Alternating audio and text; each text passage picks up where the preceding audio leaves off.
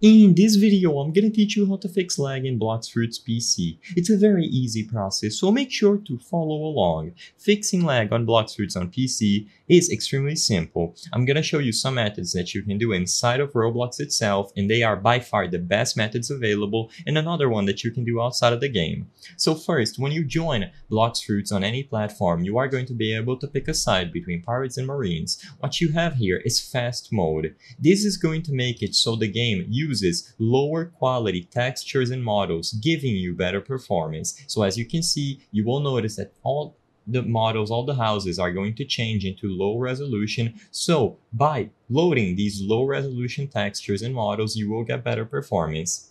They only recommend this for mobile, and if you believe that your PC can handle it without fast mode, I would suggest playing it without fast mode because it loses a lot of quality. As you can see, everything is flat, and if you don't like this or you think this is distracting, you can go back, leave, and rejoin to get the textures back up. But if you have a really bad computer or if you are on mobile, I highly recommend that you use fast mode. This is by far one of the best things that you can do to increase performance. With this out of the way, the other option that you have inside of Roblox is to pause the game, go into the settings, and in here, check the graphics mode and graphics quality.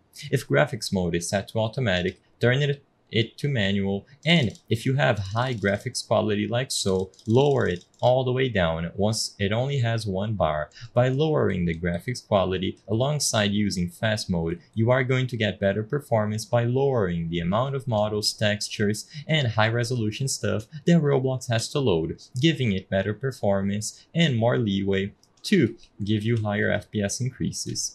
Now, the last step that is outside of Roblox is done by opening up the Task Manager. So right-click on the taskbar on your computer, go into Task Manager, and in here you can browse through everything that is taking up memory on your computer. So click on Memory once or twice to sort it by whatever is taking up the most amount of memory. You will notice that for me, Adobe Premiere and Firefox are taking up a considerable amount of memory. So if I wanted to get the best amount of memory possible for Roblox to use, what I would recommend is to click on these apps and end the task. This is going to close them down, and like I said, there will be more memory available for Roblox to use to give me better performance. I'm not going to go do that in this video, but that's all you have to know. As long as you lower the graphics quality, use fast mode, and you make sure that there are no apps running in the background hogging up resources that Roblox could be using, you will be able to fix lag in Blox Fruits on PC.